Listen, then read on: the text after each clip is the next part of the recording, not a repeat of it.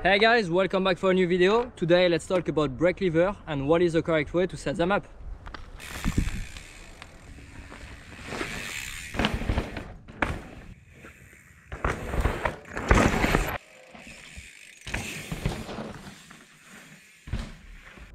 The correct way to set up your brake lever is actually to find what works for you. Your setup on your brake lever has a huge impact on your riding, but also on your confidence, and I see way too many people out there that have a setup that doesn't work for them, so let's fix that. As many of you have noticed, my brake lever are actually set up really high. So I wanted to do that video for you to understand the thinking behind that, because I believe that could help out a ton of riders out there to really step up their riding. I would say that braking control is something I'm really confident with and really comfortable, and it's probably one of my top skills. In the past, that allowed me to compete several times at Red Bull Rampage and also to ride some of the gnarliest trails in the world. For today's video, we are back in beautiful Squamish on top of a double black trail called Weso. I've done a trail preview of it, so check it out in the description.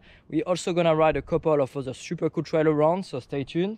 And in terms of bikes, I've chosen to ride my Cube Stereo 150, so 29 wheels, Ace Dominion A4 brakes. And if you have any question about the product, check out the description.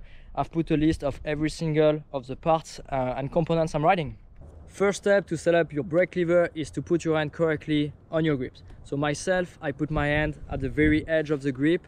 I'm riding the Ergon grip, and they have that extra rubber and a little uphill. So what it makes is that it's more comfortable, and that way my hand doesn't slide off the bars.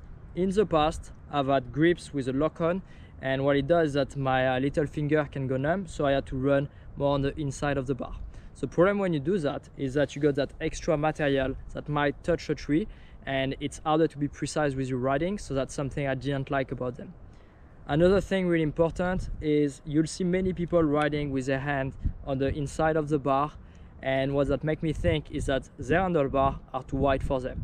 Keep in mind, when you buy an handlebar, you are supposed to cut it to what feels right for you.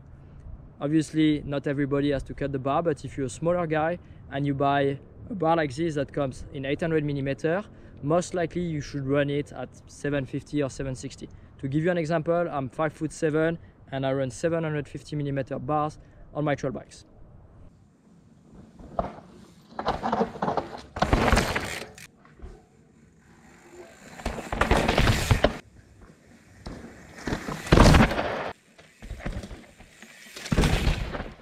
Next step to set up your brake lever, you want to know how many fingers you're gonna be using to activate the brake. And there is only one good answer, and it's one finger.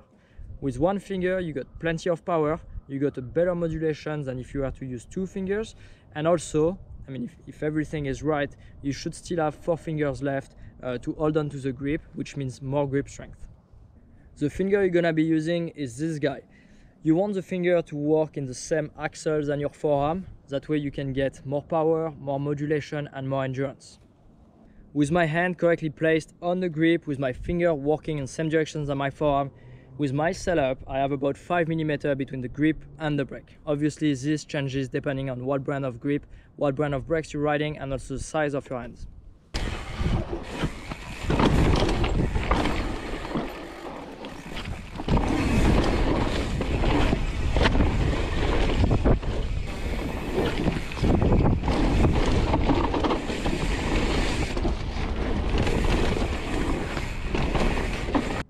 Next step, and probably the most important one, what angle should your brake lever have? Well, many people make the mistake, they want to set up their brakes to be the right position for everything. Uphill, flat, downhill. Where to me, this is a mistake, because technically you should be using your brakes only when you go downhill. Of course, you might sometimes use them when you go on technical uphill, but most of the time, you focus on your braking when you go downhill, which is why you should set them up for that particular purpose.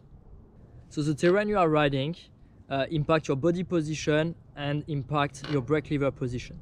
Actually, the steeper the trails are, the higher I run my brakes. This is basically my base setup, but it happens to ride steeper and long trails where I'm gonna put my brake lever higher. Then if I go and ride to a place that's a bit flatter, I might put my brake lever slightly down. Why? Because the steeper the trails are, the more time you're gonna spend on the rear of the bike, and that's when you're gonna want to be braking. So when you are on the back, you're closer from the rear axle, your center of gravity is lower, and if your brake levers are too low, it's actually harder to reach them. Whereas if they're high enough, you're in a very comfortable position, you feel safe, and you can modulate them nicely to successfully ride on it. As you may have seen in my channel, I'm riding a lot of steep, technical, gnarly downhill track, and I'm also riding a lot in what we call neutral position. So what is that neutral position? Neutral position is when you basically ride super tall on your bike. Straight legs, hips far back, and shoulder above the bars. And I really enjoy that body position. Why? Because that allows me to look super far ahead. So I can anticipate, see what feature is coming, and really react faster on what body position I should have. So that's the first thing. Second thing is that's pretty effortless. To me, that's the best way to save energy when riding downhill, and you can ride really relaxed. And the last thing I really enjoy about it is that bends my wrist a little bit because my shoulders are above the bars and my brake lever are so high. So when your wrists are bent, all your weight pushes onto the grips, and that way you don't have to do nearly as much effort to hold on to your grip. You don't need as much grip strength, and you can really relax more, and I think my video shows that pretty good. So it's something that I really enjoy about it, and one of the main reasons why I run my brake lever so high. So another benefit of riding higher brake lever, and it's something that not many people mention, is that when your brake lever are higher, your elbow are actually out a little bit more. When you are riding with your elbows out, what it does is that you feel more stable on your bike, you are more planted, and you also get a better mobility, so you can move your bike faster and more easily.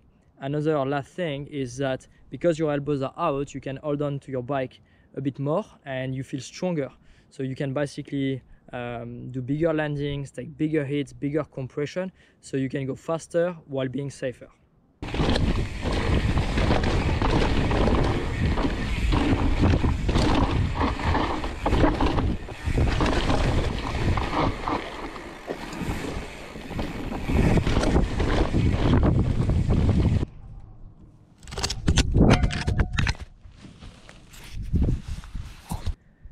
As some of you may know, I actually struggle a bit with arm pumps, so I got compartment syndrome on both forearms, which is why I have those scars, if you are wondering.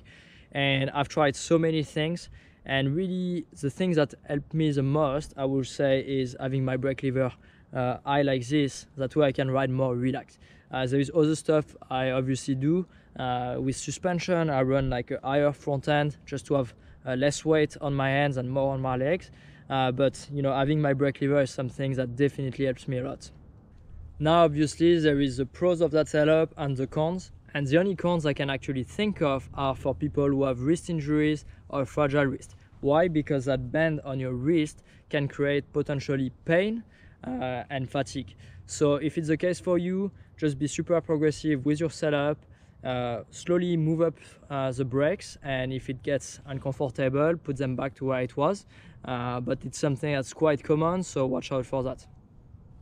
Finishing this video, I'm gonna let you know a little bit more about the setup of my lever in terms of reach and free stroke. Hey buddy. So the reach is basically the distance between your lever and the grip, and the free stroke is the distance or the travel, I would say, of the lever, so basically how much it moves when you engage it. So my two brakes are set up differently. This is my front brake, rear brake. The front brake has a role that I would say is more important than your rear brake. Why? Because there is so much more weight going onto the front wheel that the front brake is actually the one that stops you, whereas the rear brake is the one that just slows you down and helps you to control your speed. So I run my front brake and my rear brake different, as they have different purpose when I'm riding. I like to have a smaller reach on my front brake and a tighter feel. Why? Because I don't need as much modulation. And I've noticed that when you have more free stroke, so like this on my rear brake, you basically can modulate the power a bit more easily. So more free stroke, more reach on my rear brake. And the reason why I have a smaller reach on the front brake is because I want both brakes to bite at the same time. So when I'm on an off-camber rock face or a difficult situation, I know exactly where both brakes are gonna bite, and it's really important for me that way I don't get confused and that makes my riding more precise, safer, and just better. Okay, let's go.